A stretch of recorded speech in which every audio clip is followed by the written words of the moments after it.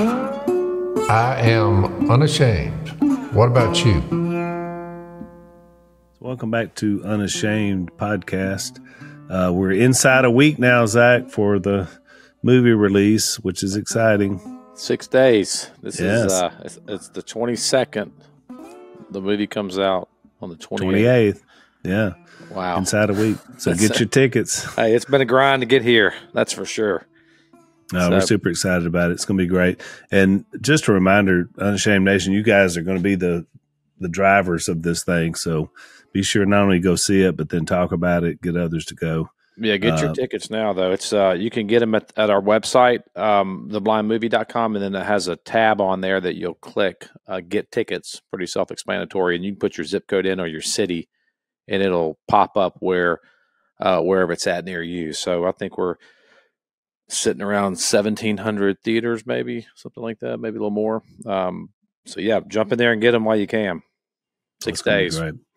Very impactful. The movie is amazing story of hope, I think would be the word I would use to describe it, but really, really good. So, Jase, because of your scheduling for your other show that you're doing, your treasure show, we wound up getting a few days off, Dad and I did. And so I took my time while you were filming to go to Wyoming, because my thought process, one is you had just been there. So you were telling me about how pretty it was there, and I'd never been. And so I wanted to get out of the, at that time, 108-degree Louisiana temperatures. Yeah. So when I left DFW, we flew out of Dallas. When I left DFW, it was Lisa and I and our two oldest granddaughters, and then Joey.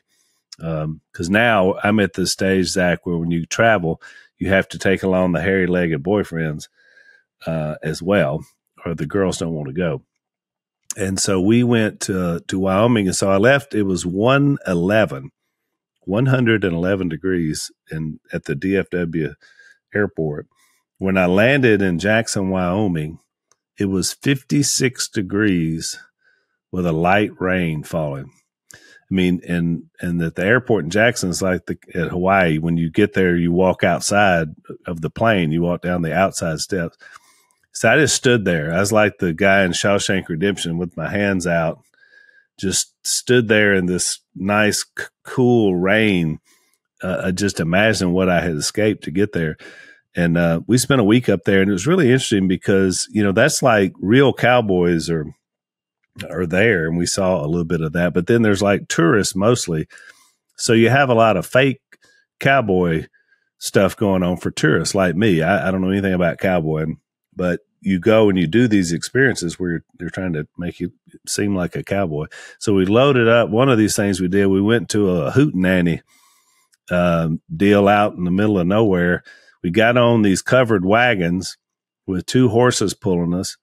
And so then there's these kids, like college-age kids, riding around us on horses. They're all used to horses. They're acting like they're outlaws and bandits, and they're shooting at one another, with blanks and stuff.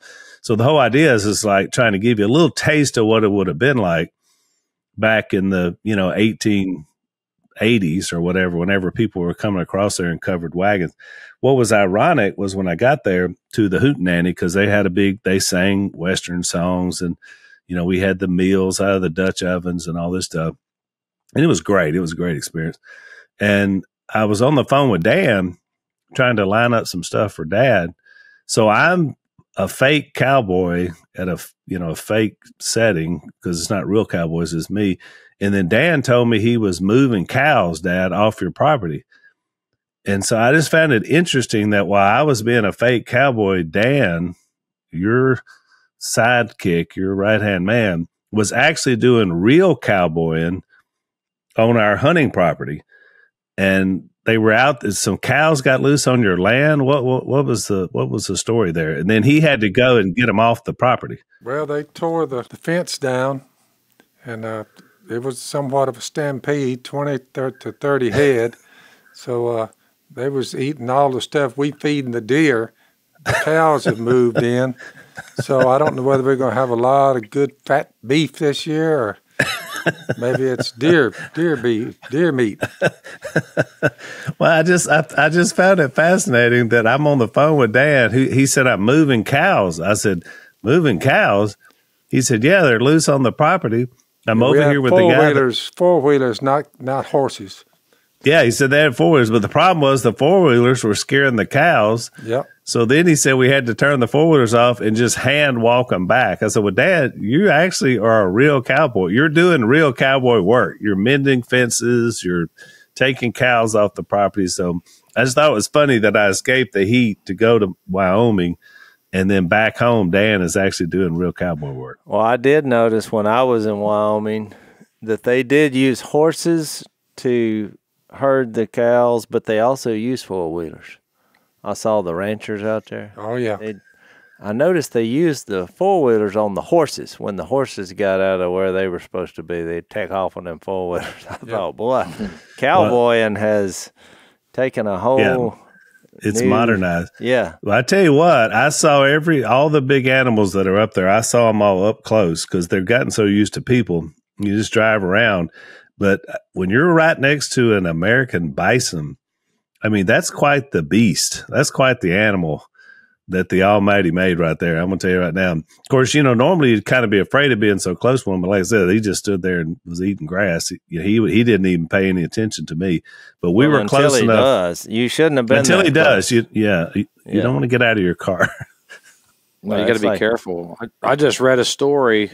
Deer hunter I think he got attacked in Montana. Oh, no, it was Utah. Man in Utah recovering after he was mauled by a grizzly bear. Oh, yeah. So you don't want to get too close to the grizzlies.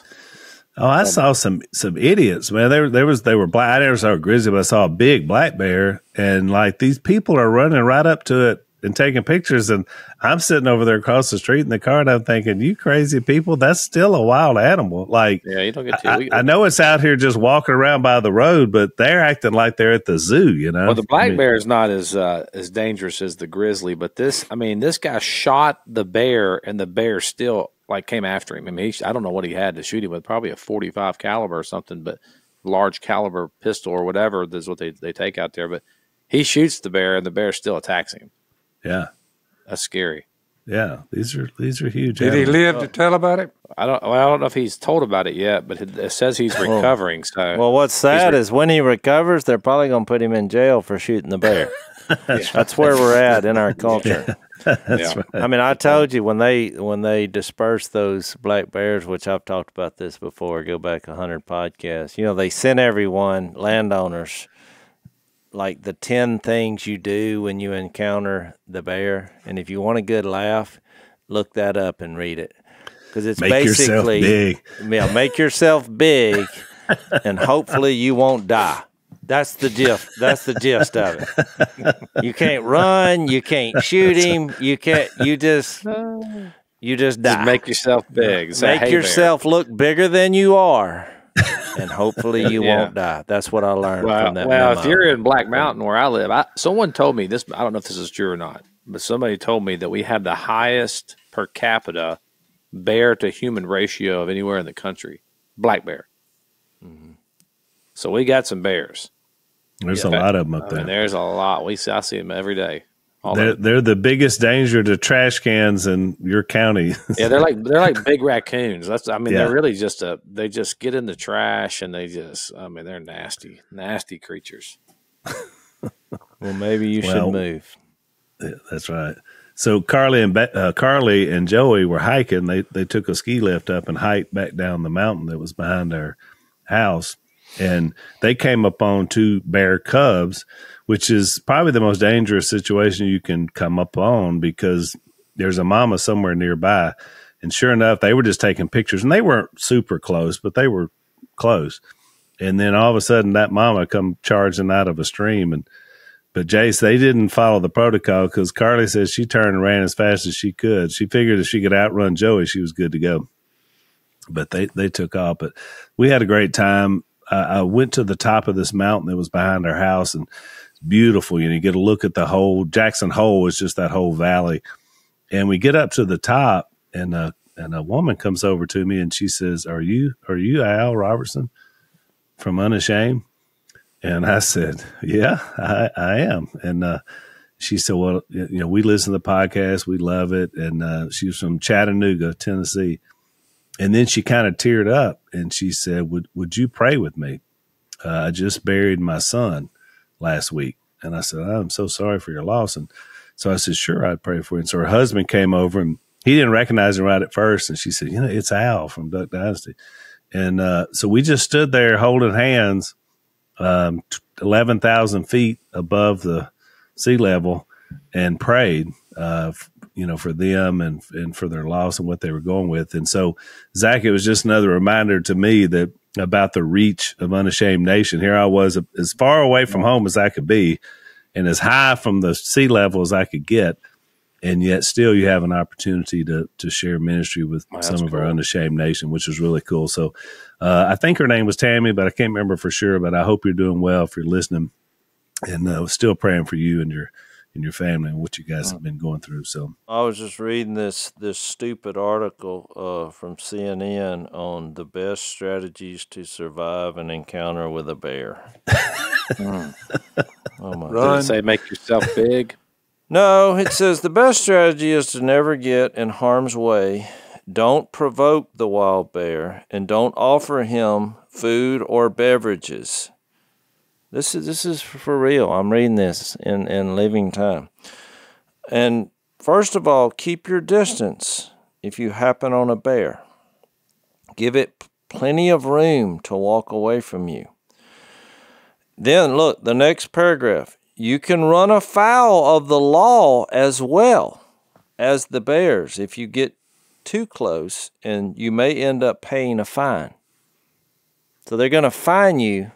Their logic is if you get too close, you may have to pay a fine. If you live to pay it. Well, no, that doesn't say that. Other tips. Talk calmly to yourself during the encounter in low tones to identify yourself as a human. I'm reading this. It's to better identify yourself. Yeah. It's better to walk with a group and keep yourself from being smelly or nosy when you're in these packs. So I guess wear deodorant and go with people. If you have a small child or dog, pick it up. This is during the encounter. Don't just, okay, great point there. Don't put yourself between cubs and the mother. Avoid direct eye contact and move away slowly sideways if possible. Almost all encounters are peaceful. Remember that, so be positive. It's going to be great. If the bear starts making assertive moves in your direction, stand your ground with the bear. Now make loud noises by yelling, banging pots and pans, or using an air horn to scare bears. Oh, hang on. Let me get this air horn out of my pouch. Or the pots and pans I brought with me. And mind you, I didn't read this beforehand. I'm literally reading this in time. So I don't know how this is going to end. Make yourself look as large as possible. Okay, we brought that one up. Yep. If you're with other people, stay together. Terrible idea. I would go to the back. They don't put that in there. So what if the bear actually is about to attack? In the rarest of situations, you've attracted the bear's attention. It didn't move off. It's coming aggressively. Next, lay down and assume the fetal position. In other words, turn yourself into lunch. You go from standing your ground to baby. To going into the fetal position. That's what you need to do. Look, throw things, if available, throw things not at the bear, but near it. Yeah, because you're telling the black bear that you're intimidating him. Let it know you are a big person. Pick something up, yell, and if it attacks, fight back. Aim for the face. So that's basically it. They left out good luck. I feel a lot better after hearing it. Yeah, I did too, man. So teal season is rapidly approaching. That means everybody's kind of in get ready mode down there in the Robertson world. Jase, have you got your guns ready to go for teal season? Broke them out for doves, so they're all functional and cleaned up and ready for the next chapter of what is known as the fall, the greatest time of the year. The greatest time of the year. And our friends at Barrel Buddy have come up with a system of clean your barrel to make sure that it's a clean, that not only to improve your accuracy, but it's also, of course, the safe thing to do. I found out the hard way back when I was a lad that you want to make sure that your barrel is clear. And so this polymer, this white polymer that Jase has there, it cleans any gauge, any pistols, rifles, whatever you have. It's going to clean it out for you.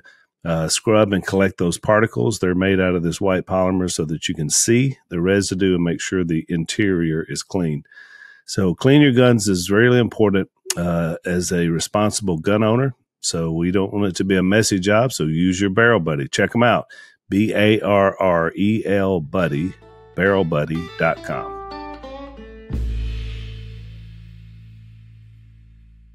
Then they actually close with saying you only fight and they put in quotations, as your Hail Mary pass. So that's your Hail Mary, is you're going to get into a fist fight with a bear. I mean, this is where we're at in our culture. I don't know what to do. What I say is I would preach the gospel to whoever wrote that. They need... I would at least then include... I thought you were going to say preach the gospel to the bears. Maybe you could convert him. No, preach the gospel to the person who wrote that, because then they could add, at least if you had the Holy Spirit of God, you'd be resurrected. Because after reading that article, they're basically just saying you're going to die. Yeah, you got to be a snack. And I think I'd rather just die and not look like an idiot while dying. Yeah. You don't want to be the story. Yeah, he was in the fetal position. God rest his soul. That's what it said. And look, somehow I knew it was going to be something like that, because I just know how the world thinks. They're not used to the outdoors, you know. Oh man. Anyway, depressing. I'm glad I didn't have any. We did have some bear encounters, but nothing bad. So we had a good time. Wyoming's beautiful, by the way. Those of you, anybody listening from up there, you guys live in a beautiful place. All right, so we're hitting Luke 13 today. I feel like we did as well as we could on Luke 12, which is a really kind of a difficult passage all together, but I thought we laid it out pretty well. There was one thing I didn't mention that I didn't get to in my notes. There was a sermon from Chuck Swindoll, who's a guy that I read and like to get his ideas on stuff when we're studying. Yeah, I thought it was really good about this section in 12 about possessions and all that. And he says, here was his 3 points. When you're blessed with much, give generously, because you talked about the man who had all the possessions. When you plan for the future, think terminally. In other words, you're not going to be around. So you got to think about the next level. And then the third one, which was really good, when you have much or little, hold it loosely, because you never know, when the Lord's going to take it away or what he's going to do with it. So I thought it was a pretty good 3-point sermon from this idea about what's most important. Yeah. And I mean, really, it's about who's in control of this. I mean, just to sum up, if you're just joining us and then missed the context of that Luke 12, I read this passage in Proverbs 21:30 that says there's no wisdom, no insight, no plan that can succeed against the Lord. And I also read the passage in 2 Corinthians 13:8, which we kind of all agreed was very inspiring in the context of the kingdom versus any other kingdom. 2 Corinthians 13:8 says, for we cannot do anything against the truth, but only for the truth. And so when you look at how kingdoms are made on the earth. They have money, power, military. I mean, whatever makes the great kingdoms of our earth, which I guess those three things authority. Yeah, authority. Then inside those things, it creates what? Success and economies and personal wealth and little individual kingdoms. Yeah. And so you really, you tap in that and you see what Jesus is fixing to attack here are these people who are putting their confidence in what they can do and their money and their power and their success and their fame. And so when you cut to the chase and go to the end, well, all that stuff fades out. Yeah. And so part of the accusation against Jesus comes up here, because I'm sure, look, these things he's throwing out there are making people angry, especially people with money or who feel justified by their own righteousness. And I don't know who said this, but, the human heart default setting is kind of self-salvation. And so you enter a very non-preached on section of Scripture, the end of chapter 12, and especially the first few verses of chapter 13. But I heard a fantastic sermon from Tim Keller called Falling Towers. And he did that before the Twin Towers fell in New York, from the hands of terrorists. So, and it was so strange to listen to. So if you look that up and listen to, keep in mind that, because he would have had to have said something about it, because we actually have a story in chapter 13 that Jesus brings up about a tower falling on people and killing them. And I'll read it. It says, "Now there were some present at that time." And so I'm assuming part of this crowd, and you talked about interpreting the times. That was at the end of chapter 12. And so they bring up some interpretation of the times, which is, why do bad things happen to people? So they told Jesus about the Galileans whose blood Pilate had mixed with their sacrifices. Which is an interesting phrase, how that was put. I mean, he didn't say they were massacred, they were slaughtered. It was an interesting way to put that their blood was mixed with their side. He was letting them know they were doing something good. They were making sacrifices and they got slaughtered. I just found it interesting, that phrase. No, you're right. Was used that way. You're right. When you get in, to save y'all time, you can do the research on your own. But from everything I read, it was basically people worshiping God who were slaughtered at the hands of Pilate. Right. And said, "You want some sacrifices? I'll give you some sacrifices." And exactly. And he killed them. Yeah. And Josephus had recorded several times that had happened during Pilate's reign. Not this exact thing, but things like it, So he was, correct. Pilate was definitely capable of doing that.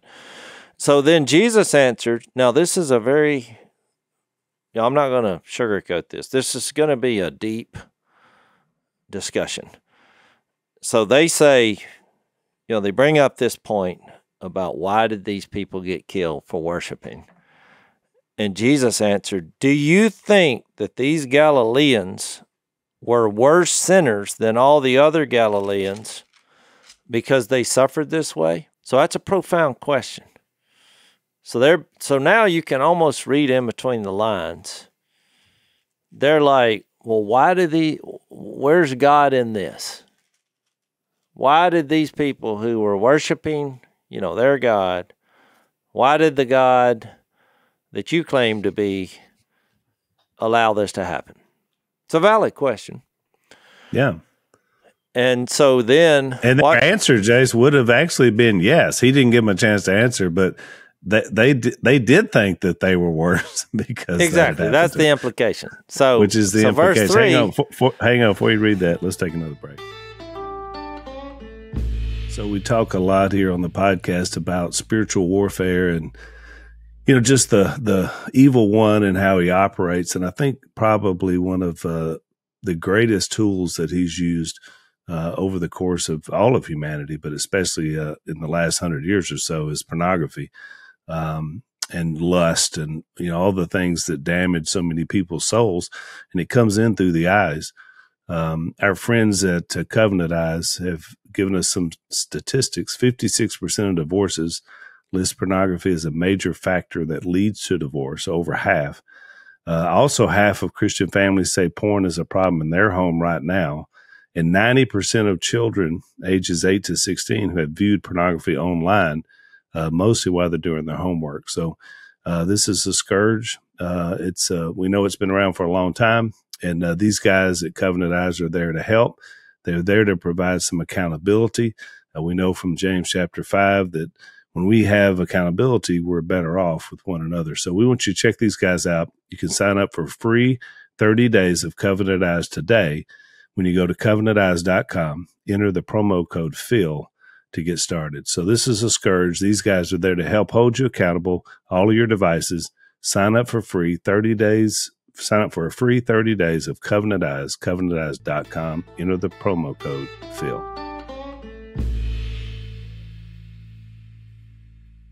So then Jesus, in his own way, if you're ever doubting Jesus answering something in a way that you would never conceive, imagine, Jesus' answer in verse 3 is quite the response, and it will literally take us an hour to figure out what in the world is he talking about.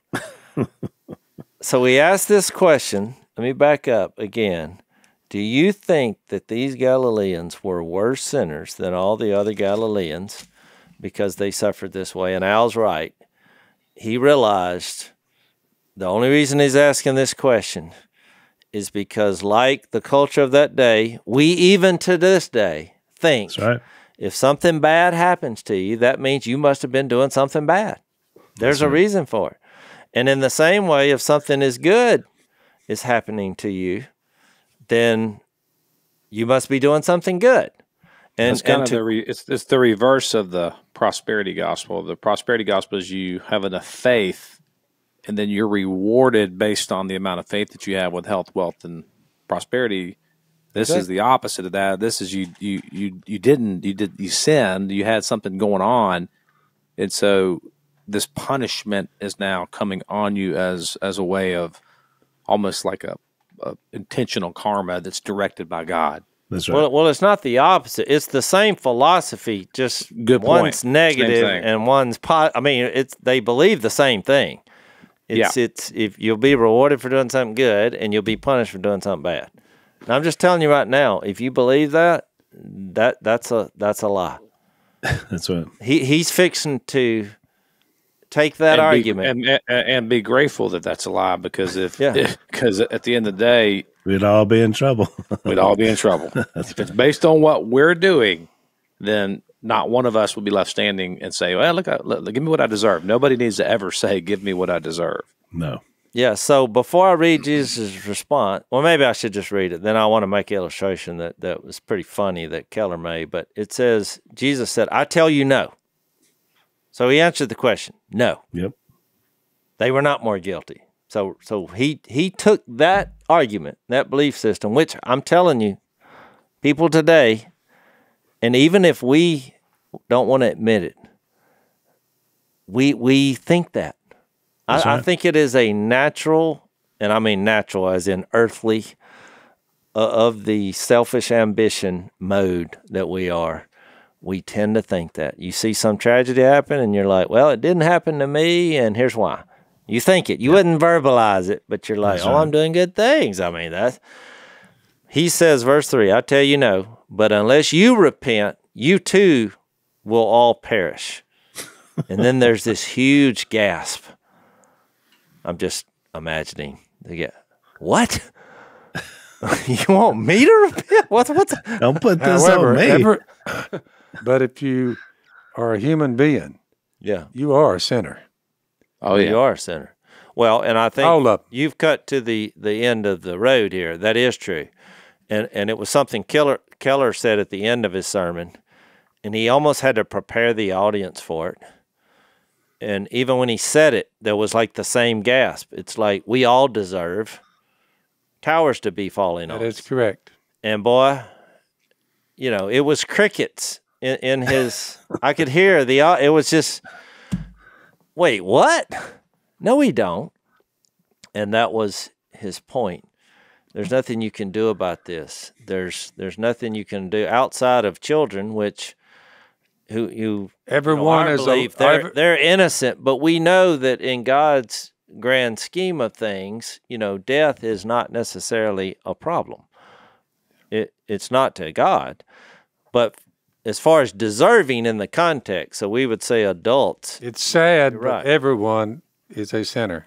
Exactly. And he brings up, to your point, Phil, verse 4, another illustration. He's like, or those 18 who died when the tower at Siloam fell on them, do you think they were more guilty than all the others living in Jerusalem? And then he says the same response. I tell you, no. But unless you repent, you too will perish. So it's almost in a riddle because it's so hard to wrap your head around why he would say you need to repent. They weren't more guilty, but you need to repent.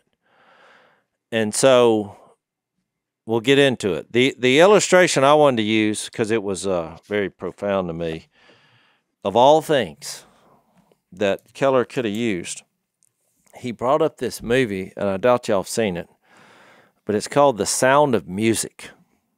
Have y'all seen that movie? I've seen it. Oh, I've seen it a million times. Well, here's the backstory on this. When my wife and I were dating, and we were, you know, there's a little bit of a jockeying for position, mainly due to immaturity, about how this thing is gonna go. And so, like on the second date, I told my wife, I said, now look, I duck hunt 60 days a year. Every year. So if that's a problem, let's just end this now. I mean, I said it more nicely than that. It was a second date. And she was like, well, I don't have a problem with that. And so about on the fifth date, she was like, well, let me just explain something to you. You know, if you were ever lucky enough to marry me, my kids are going to a Christian school, and I already have one picked out. So if that's a problem, you can move on. You know, see, this is the way. That's why you were negotiating. Yeah. So during one of these negotiations, she said, "Look, there's one prerequisite." Now, this was later on in the day. We're getting close to marriage, and she said, "You're going to need to sit down and watch The Sound of Music with me." And so I was like, "That's it? Okay." So I sat down and watched this movie with her, which I totally did not get it. You know, I just thought, really? So that's why I said when he brought up an illustration about The Sound of Music, I was like, I've actually seen this movie. And, but he pointed. Before you leave that, Jace, did you tell her she had to watch Outlaw Josie Wales? I attempted that post-marriage, and that's where I made the mistake. I waited till we were married, and I said, I want you to watch this movie. And she never made it to the end. And I've tried on multiple occasions. She couldn't do it. And I think it was mainly because I kept quoting the lines before they said them. Yeah, you were probably ruining it. And she's like, are you going to let me watch them? I was like, I can't help it. I literally cannot help it. And I just wouldn't quit talking during the movie. So what I wish I would have known is that one of the stars in the movie, the lead male, I didn't write his name down, but he actually would later refer to that movie project as The Sound of Mucus. He did not like the movie, and it's my wife's favorite movie, but I don't want to tell her that because it'll break her heart. But he actually picked out a song that they sang from the movie to illustrate the point that we are now discussing. And the song, I won't sing it for you, but it went something like this. I must have done something good. Oh, if you love me. So they're courting or whatever in the movie. And it says, if you love me, I must have done something good. Nothing comes from nothing. I must have done something good. That's the nature of the song. Now, he went into more of it than I am, but he made the point, that's what we think.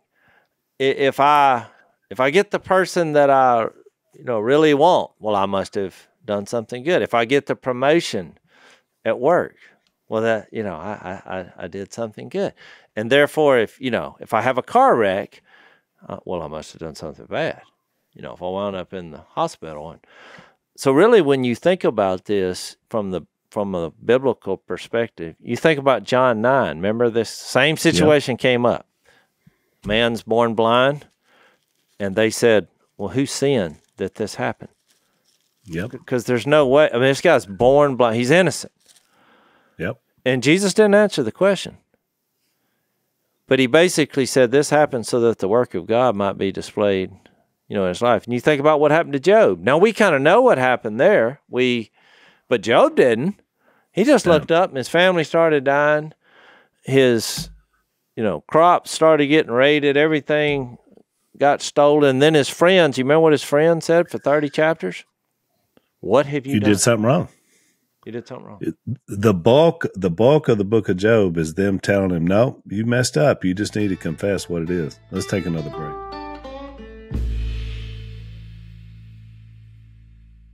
That's the context here of what he's addressing. Correct. And really, it's interesting, Jase, because it sounds harsh, this first part, because he mentions the tower and he makes the same point for them, but he puts it back unless you repent. In other words, Jesus puts it back into that, into the place that we're all the same and we all have a chance. It's according to how you look at it. The negative side about evil, and Zach, you can probably speak to this with all your apologetic stuff. The negative side is, well, this just isn't fair. This isn't right, because you can't have a just God and have, bad situations. But Jesus flips it the other way and says, but we're all the same. There's no such thing as somehow we were good. Somehow we, we're all the same, not Jesus, but like exactly. we humans. Yeah. And in the apologetic world, they call it the problem of evil, and a lot of good things happen to bad people, that whole thing. And, but when Jase was reading, or when you were talking about the song from The Sound of Music, the first thing that popped in my head, I must have done something good. The first thing that popped in my head was what Paul said in Romans 3 when he quotes out of Psalm. He says, quotes the psalmist, he says, both Jews and Greeks, which would be everybody, are under sin. As it is written, none is righteous, no, not one. No one understands. No one seeks for God.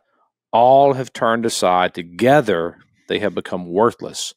No one does good, not even one. Their throat is an open grave. They use their tongues to deceive. The venom of asp is under their lips. Their mouth is full of curses and bitterness. Their feet are swift to shed blood. In their paths are ruin and misery, and the way of peace they have not known. There is no fear of God before their eyes.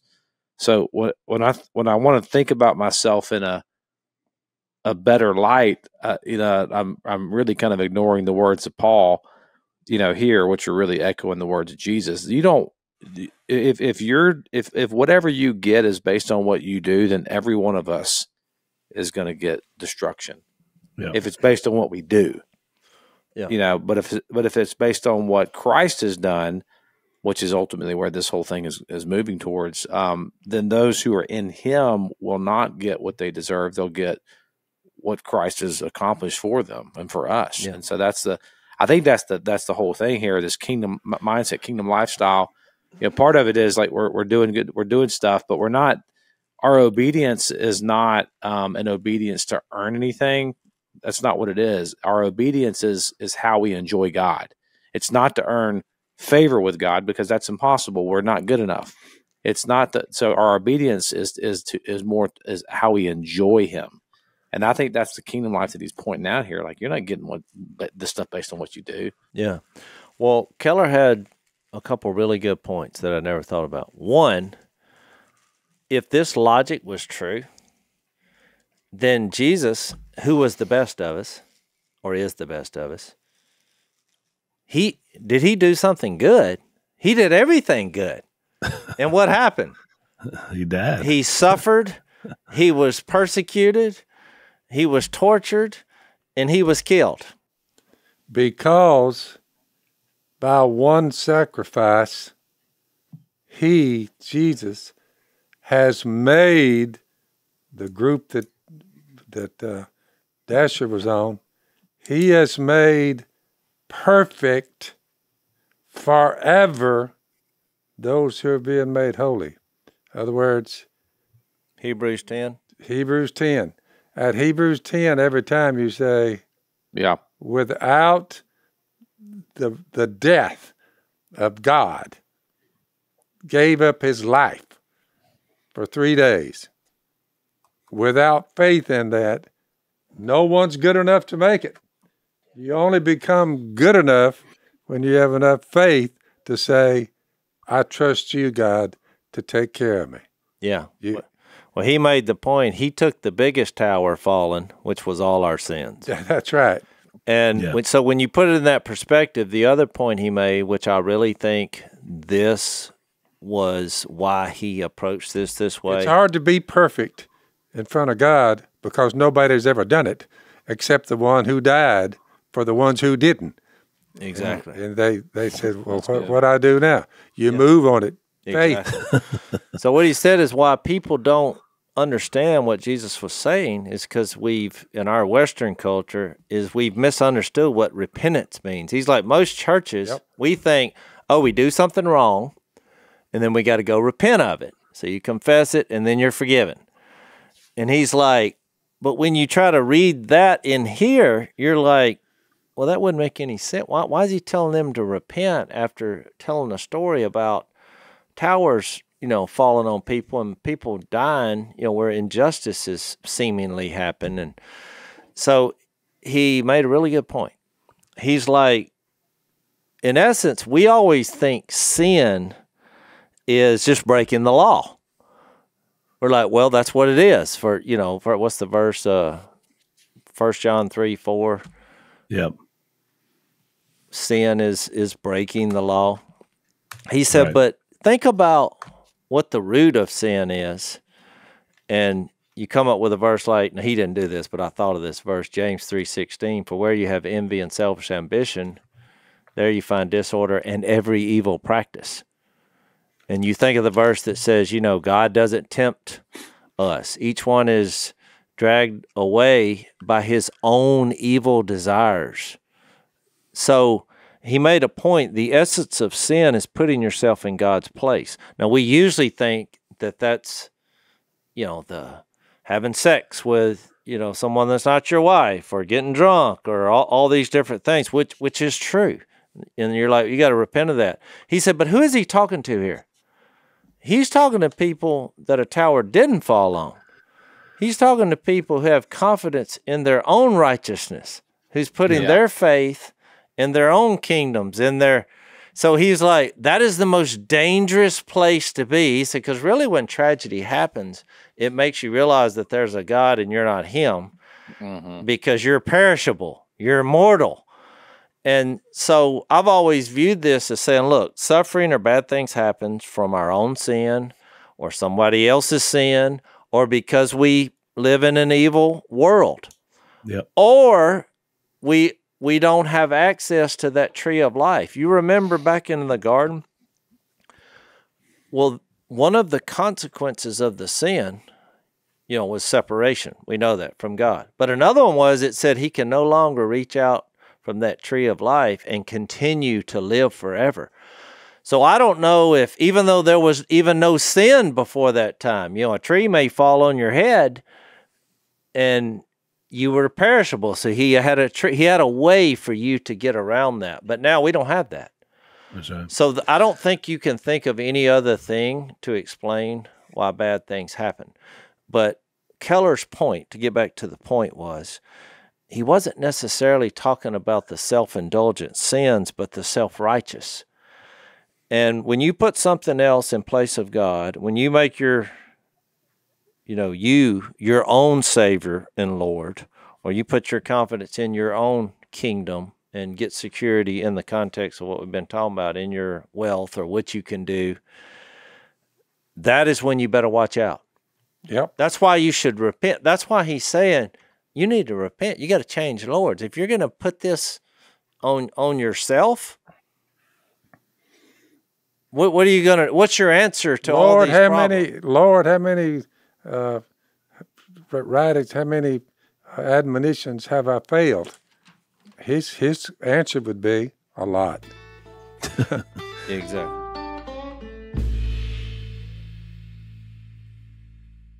That's a good point, Jason, on the essence of sin. I think we've always viewed it. Well, I grew up, it's true that's a failure to hit the mark and all of that, but at its core, it's what you said, and which is what you see in the first sin. The first sin was Adam and Eve eating the fruit, and the reason why they ate the fruit, what was the temptation that Satan told them? He said, if you eat this fruit, the reason why God doesn't want you to eat it, because if you do eat it, your eyes will be opened and you'll be like him, knowing good from evil. So the pull into the first original sin in the Bible was a temptation that you can be your own God, that you can control your own destiny, that God's holding something back from you. He's not good. And if you eat this, then you can become like him and you can have all these things. And then they saw the fruit and they ate it. Another way I've heard sin described is that it's a failure to thank God, to thank him, a failure to thank God for the gift that he's given you and to worship the gift for the sake of itself. And so you think about what these, in this context, when you mention that these aren't like the egregious sinners, these are the people who are the so-called righteous. And they took the things of God, the law, the temple, and they elevated those things over God himself. And the reason why they did that is because they wanted to contain God. And they wanted to put him in that temple, and they wanted to put him inside that law, and they wanted to contain him in there, but they didn't want to put him in their hearts. And I think that's the big shift in this kingdom mentality that we're talking about, that Jesus is bringing a new kingdom. It's not that the law was bad. Paul says in 1 Timothy 1:8 that the law is good if you use it, lawfully. But the problem is nobody does. But the law itself is not bad. Yeah, that's my point. Breaking the law is just a symptom of the problem. And you say, what? It's a symptom that you've elevated yourself as to make decisions on what is right and wrong and how you're going to live your life. And if you do that, guess what? It's not going to end well for you. And we're real manipulative on how we do that. There's layers to it. We're very manipulative, even in our own hearts. It's hard to see this stuff. These Pharisees, man, they thought they were being righteous. Paul said, I persecuted the church in good conscience. I mean, you can trick yourself and manipulate yourself into thinking that what you're doing is good, when in all actuality, you're indulging in evil. That's the scary part, that we can lie to ourselves about this. And I think that's why Keller said this is a very dangerous place to be, particularly when your sin is self-righteousness. Well, remember, his call to repentance is really a call to mercy, and which is what we're talking about here. You want mercy, not justice. And so, because that's what repentance is, looking to God and saying, I can't do this on my own, so I need you. Let me read this last little bit, because we didn't talk about it in overtime, because we're almost out of time. The parable that he tells highlights this point that I just made and that Keller made. He says, a man had a fig tree planted in his vineyard, and he went to look for fruit on it, but did not find any. So he said to the man who took care of the vineyard, for 3 years now I've been coming to look for fruit on this fig tree and haven't found any. Cut it down. Why should it use up the soil? Sir, verse 8, the man replied, leave it alone for 1 more year, and I'll dig around it and fertilize it. If it bears fruit next year, fine. If not, then cut it down.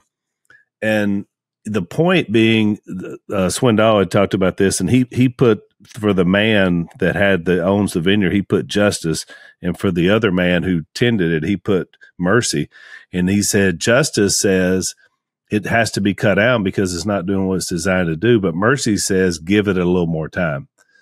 Give it another year, and let's continue to give an opportunity, which really, if you think about it, it's the perfect conclusion to coming out of Luke 12, when everything was about, you need to do this while you still have an opportunity to follow me and to do what's right. Remember that last illustration he used at the end of 12? He said, why would you wait till you get to court to settle a debt? Why wouldn't you try to settle it before you get there? Because once you get to court, all that's going to happen is justice and judgment.